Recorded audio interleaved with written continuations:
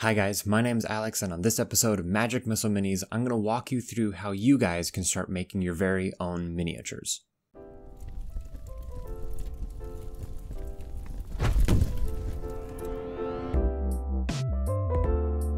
So, the tools you're going to want are a pair of needle nose pliers, some wire cutters, and of course the wire. The wire that I generally use is about 0.05 centimeters in width. You're also going to want some rubber sculpting tools. The two that I tend to use the most would be the angled chisel tool and this kind of circular chisel tool. On the other side of these tools that I have, I've also got these metal spheres, and I find that the best ones are the smallest sphere and this kind of oval sphere that they also have. You're also going to want a craft knife, and I also have a file and this flat sculpting tool that I got with my set of green stuff. And the last thing you're going to need is the aforementioned green stuff, which comes in these strips of yellow and blue. So, when you make your armature, you're going to want to straighten out a long piece of wire, and you're going to want to cut it with your wire cutters. Then you can fold it in half a little bit with just your hands, and then take your needle nose pliers to clamp it down to make sure it's nice and tight. So it kind of looks like this, two wires very close together.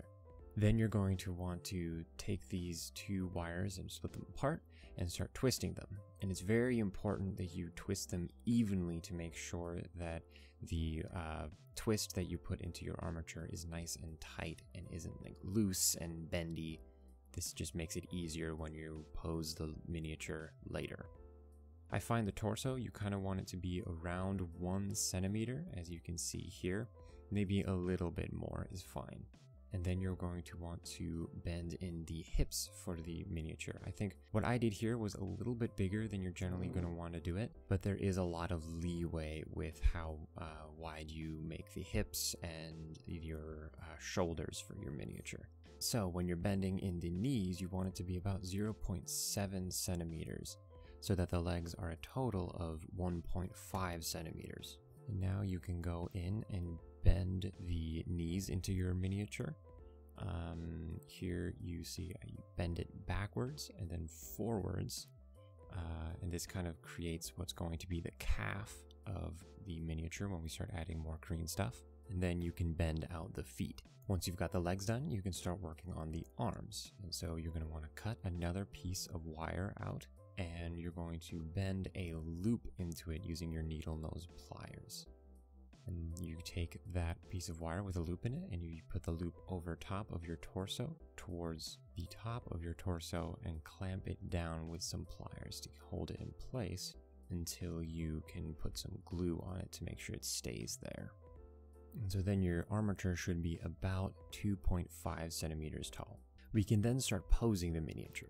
And an important thing to keep in mind is that this wire that runs along the torso is basically going to act as the spine. So the first thing you should do when you're doing this is making sure you bend that to make it actually act in the way that a spine would. Then you can go and bend down the arms and start forming out the torso. Keeping in mind that these bends that you're making here are basically going to act as the shoulders. Probably the best thing that you can do when posing your miniatures is actually have reference up on your computer so that you can figure out what the pose will actually look like that you're trying to go for. You can then bend out the length of the feet, making sure to bend all of the excess wire down so you can put that into a cork bottle or just maybe like a wine cork or something along those lines. Re-gluing the arms as needed. The cork bottle or whatever you end up using is very important for actually sculpting the miniature later on, since it acts as a handle. So what you're then going to want to do is take your file and file down the miniature a little bit to kind of give it a little bit of tooth, and that way the green stuff that you add on later will stick to it better. Speaking of which, you're then going to take your green stuff and you're going to take an equal amount of the yellow and blue stuff, I guess you can call it, and you're going to want to start mixing that together. And wouldn't you know it, anyone who's done any amount of color theory would know you mix those together and you get green stuff. Bet you didn't see that coming. Once you've mixed that up so that it is a uniform color, you can start actually adding that onto your armature. I find that where you can, it's helpful to kind of stick it onto part of the armature and then twist it around the wire that you're trying to cover in green stuff, and then kind of blending that in later once you've kind of got a little bit on. You don't have to be super precise with this, but sometimes I notice it can be helpful to get a rubber tool to just kind of make sure that it's actually going on in a uniform coat onto your armature. Again, you don't have to be super precise with this. This is just going to be the first layer, so that is going to make it easier to sculpt on later. And depending on what plans you have for your miniature, you might want to add more green stuff. So for the guy that I'm making here, I want him to be kind of like a barrel-chested barbarian type. So for that, I'm going to be adding more green stuff to the chest so that it's going to be nice and kind of broad. And here I'm again adding it with a rubber tool, but it doesn't have to be super precise. I'm just making sure that it's well connected to the rest of the armature. And here I'm also adding a little bit to the legs, since I wanted those to be kind of built out a little bit as well. So we can now move on to sculpting some details onto our miniature. And the first thing that I would like to mention in this regard would be anatomy. So anatomy is the kind of thing that is really important to have a basic grasp of when you're sculpting miniatures, so that even if you're applying clothing over an arm or a body, you actually have an idea of what's going on underneath, so that the clothing sits properly on the miniature when you're sculpting it. The best way I find to do this is to practice with miniatures that perhaps, like in this guy, I plan on not giving him a shirt, so that you can see all of the musculature underneath, and that gives me a good chance to practice my anatomy. And as I mentioned before, having reference for this kind of thing is very helpful. Oftentimes you can probably just use the same reference image you were using for your pose. And that should give you a good idea of how the muscles on your miniature are going to contour depending on what kind of pose you're going for. And while not every miniature you sculpt is going to be ripped beyond belief, having a basic understanding of anatomy can be very helpful as you develop as a sculptor. I find it's a really important thing to have kind of in the back of your brain as you're sculpting a miniature, because if you don't keep that in mind, some of your minis can look a little bit wonky. What you'll notice here is that I didn't put the musculature on the legs because I wanted to show off a trick that I use very consistently when making miniatures, and that is how to do baggy pants. I find when I'm not entirely sure what to do for the legs, a good default is just to give them some baggy pants. So as you can see on screen, I add a big old chunk of green stuff onto the legs and start working it into the general shape of what the pants will be, just trying to add basically a fairly thick coat over the armature that I've made. You can kind of see that I added a little bit too much, so I just kind of with a rubber tool start dragging that to the other leg, since I'm still going to need some on the other one. And this is the kind of thing that you'll just get better at the more you sculpt, just being able to manipulate the green stuff on your miniature. Once I have it in the shape that I wanted, I start adding in the folds of the pants.